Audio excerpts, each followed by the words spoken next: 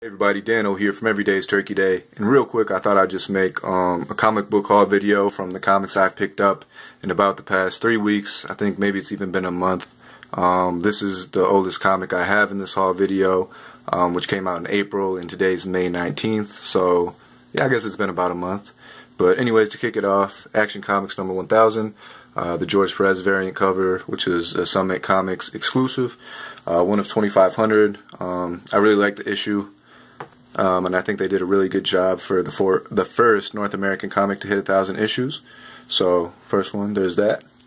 Next, this just came out this week. Superman Special number 1, Escape from Dinosaur Island. There's 3 stories in this. Escape from Dinosaur Island is the longest one, and it's the last one of Tomasi's run on the Superman character.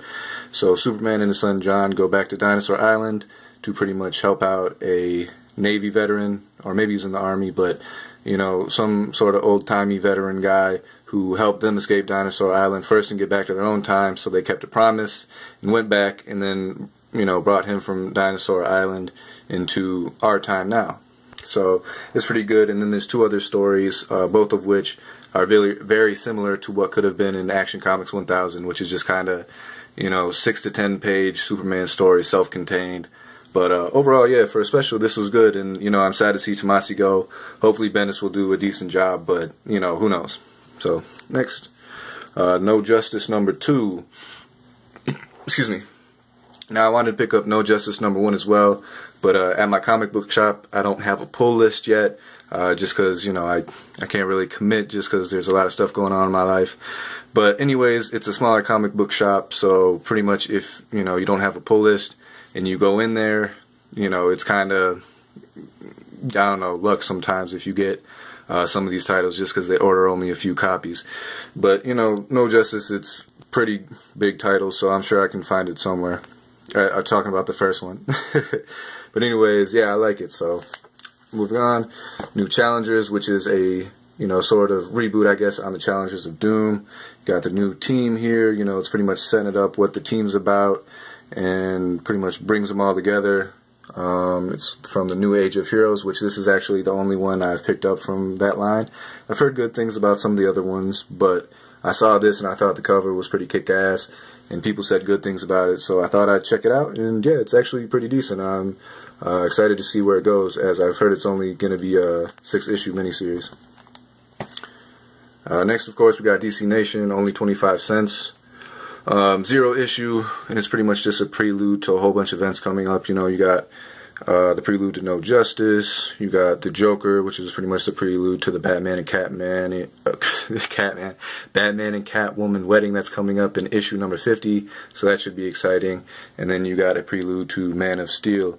And actually these were all pretty good, especially the Joker story. I really like that. And yeah, just for 25 cents, that's pretty good. Next, Hunt for Wolverine, the Adamantium Agenda. You know, it's one of those four-part series spinning out of Hunt for Wolverine, which is another comic that I wanted to pick up, but my comic book shop had sold out. But once again, it's a pretty big title, so I'm sure I'll be able to find it somewhere at some point. But anyways, this I picked it up. I was also about to get Weapon Lost, but then I decided I'm not really trying to get all the Hunt for Wolverine tie-ins. But this concept sounded interesting, so I figured I'd just stick with it. And this first issue was really pretty good, so I think I'm going to continue to pick up the next 3.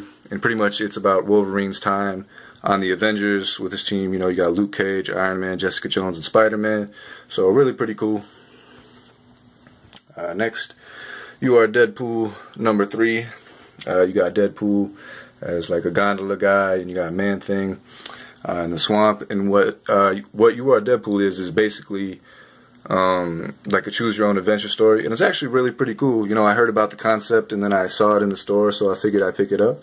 And yeah, it's actually pretty great. You know, it's kind of contained in the single issue, and you get to roll dice to battle people, and, you know, it has its own little plot line, and yeah, it's pretty cool and just fun. Next, Venom number 1. This is sort of like the soft, what do you call it, like a soft reboot or whatever, where they put Donny Cates on the book and Ryan Stegman. And the cool thing is that Ryan Stegman is actually coming to a convention sometime in the fall, like around where I'm living. So I'm going to try and see if I can bring this to that con and get him to sign it. But anyways, like, the art in this book kicks ass. The story is really cool. You know, they kind of bring in mythology and lore to the symbiote.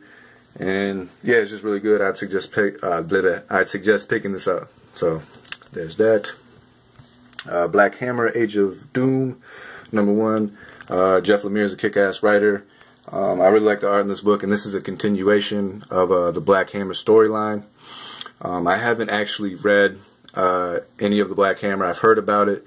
I'm trying to pick up the first 2 trades at some point, but I just saw this on the shelf, so I was just like, man, fuck it, I'm grabbing it. And it was pretty good. You know, you don't need to know all of the Black Hammer story to pretty much pick it up, but it does seem like it would help. But anyways, yeah, cool art. Jeff Lemire, man, can't go wrong. And then last we got Jack the Lantern. And now this was pretty much just impulse buy off the cover. It's by Castle Rain Entertainment, which I've never heard of before, but you know, it's an indie comic book. I saw the cover, you know, I saw skulls, I saw, you know, pumpkin head guy with an axe, more skulls, fire, skeleton hand. You know, I just thought it looked really fucking cool, so I was like, hey man, you know, $4, whatever, I'll grab it. If I like it, you know, I can get into it more. The actual story inside, I didn't really like all that much, and the art kind of diminishes.